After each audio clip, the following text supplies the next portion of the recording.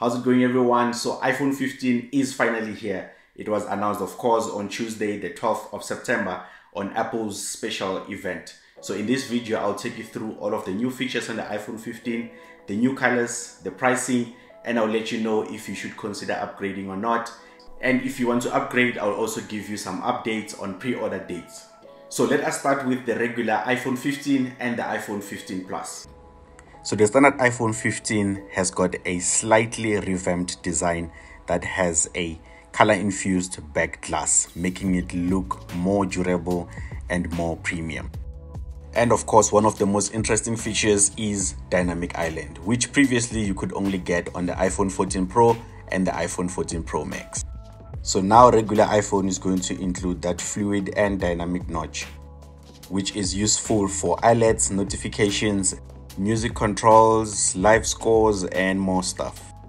It also has a Super Retina XDR display that has OLED technology, and it also supports Dolby Vision, which should be good for movie experience. It also has a 2000 nits brightness. And in terms of the screen size, nothing has changed. The standard iPhone 15 is going to come with a 6.1-inch display, while the iPhone 15 Plus is going to come with a 6.7-inch display. And in terms of new colors on the iPhone 15, we have pink, yellow, green, blue, and black. And as part of the build quality and the revamped design, iPhone 15 has a ceramic shield which is tougher than any smartphone glass out there on the market. And another win for the regular iPhone is a 48 megapixel main camera that previously was reserved for the iPhone 14 Pro and the 14 Pro Max.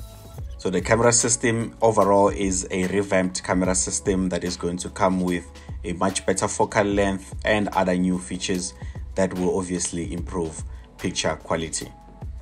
Another new big feature on the camera is something called New Generation Portrait, which, as the name states, it takes better and more improved portrait images. And also, as part of the improvement, the iPhone 15 will take better pictures in low light.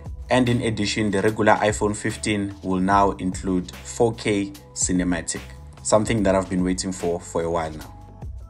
And in terms of performance, the iPhone 15 is going to come with an A16 Bionic chip, which again was introduced by the iPhone 14 Pro.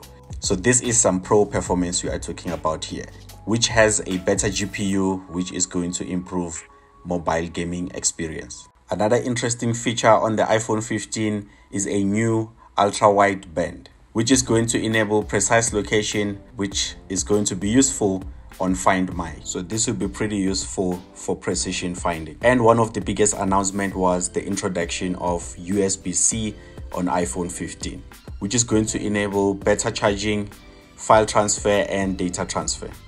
This means you can now use the same cable to charge all of your devices, including your Mac, your iPad, and your iPhone, and also your AirPods. And also you can now charge your AirPods using your iPhone by using the same USB-C cable. Other updates included new MagSafe accessories, including also fine woven accessories, which are going to replace leather accessories. So Apple won't be manufacturing any leather items anymore. So I'm pretty excited about this one because I was not happy with the quality on the silicone cases. So hopefully the fine woven is going to be a much better quality. So in terms of the pricing, standard iPhone 15 will start from $799 and iPhone 15 Plus will start from $899. So what does this mean for us in South Africa? Well, my estimate is that for the standard iPhone 15, you are looking at around 20,000 rands, and then for the iPhone 15 Plus, you are looking at around 22,999. So that is 23,000 rands. This is my guess based off the current prices.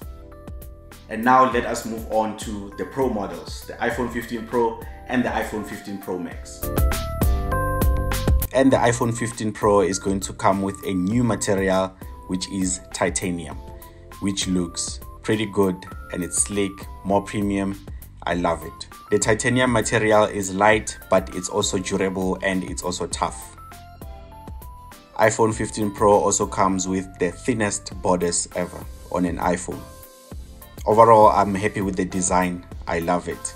Even though we won't have the gold color anymore, as you will see later on, but this natural titanium color looks good.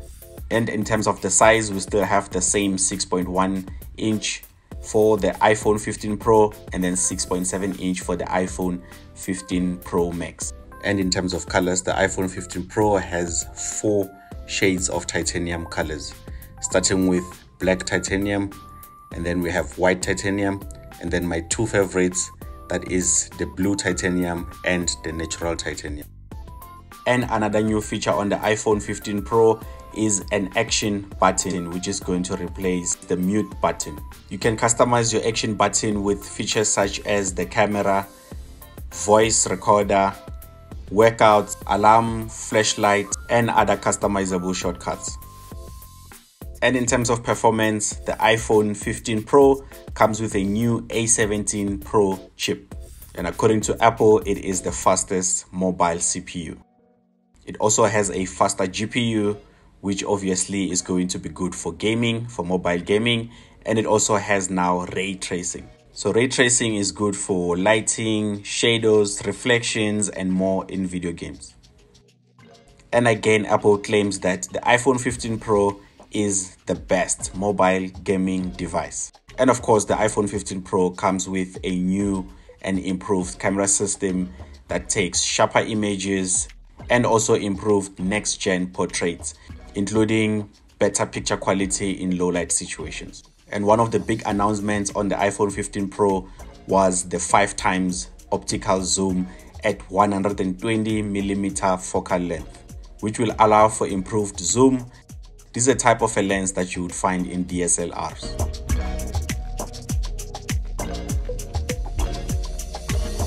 The iPhone 15 Pro camera can also take special videos which you can share with Vision Pro users so that they can experience the moment as you experienced it in real life.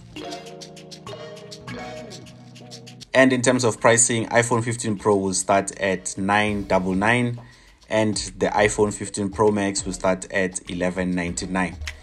So what does this mean again for South African pricing? My guess is iPhone 15 Pro will start at around 29,500. Meanwhile, the iPhone 15 Pro Max, which starts from 256 gig, will start from 32,000 rands. Now, in terms of the new iPhone lineup, we have iPhone SE, iPhone 13, iPhone 14, iPhone 15, and then iPhone 15 Pro. So yes, as expected, iPhone 14 Pro Max and iPhone 14 Pro are discontinued. And now onto the big question. Should you consider upgrading to the iPhone 15? Well, that depends. It depends mainly on what iPhone are you using currently and what do you usually use your iPhone for.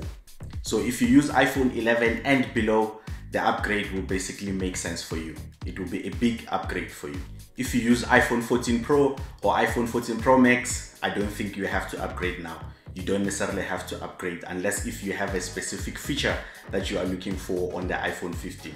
But in terms of relevance and capabilities, the iPhone 14 Pro and the iPhone 14 Pro Max, they are still good enough.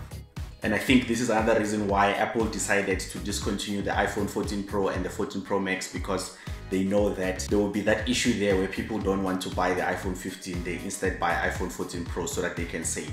But if you're a content creator and you take a lot of photos and videos and you move files around from your iPhone to your Mac, from the Mac to the iPhone or to other devices, then the upgrade will make sense for you because you benefit a lot from the new camera systems, which also offer different file formats, and you'll also benefit from the new USB 3. And that is on the iPhone 15 Pro. If you use the regular iPhone 13 and the iPhone 14, the upgrade will only make sense for you if you like features such as Dynamic Island and USB-C. And lastly, if you use iPhone 13 Pro Max, you don't necessarily have to upgrade as well, unless if you are also a content creator and you use all of the features that I mentioned a lot, that you move stuff around and you also take a lot of photos and videos as well. But if you are just a regular user and you're using iPhone 13 Pro Max, you don't necessarily have to upgrade. And now for those who say, I can hear what you're saying, but I don't care what you have to say, I'm still going to upgrade anyway. Well, pre-orders are going to open on Friday, the 22nd of September. That is at iStore, but usually most stores usually open pre-orders on the same day. Then the phones will be available on the 29th of September. So for those who want to buy the iPhone 14 Pro and the 14 Pro Max, you better make sure that you buy your phone before the end of September, because there is a chance that you might not see these phones anywhere on the stores once the iPhone 15 has landed in store. But the regular iPhone 14 will still be available. And that is it. That is all the updates on the iPhone 15. So let me know in the comments if you'll be upgrading, and let me know which iPhone you are upgrading from. And if you like this kind of content, of course, and if you want to stay updated with Apple products and iPhones, be sure to subscribe to the channel. And if you enjoyed this video, be sure to leave a like. I'll catch you on the next video.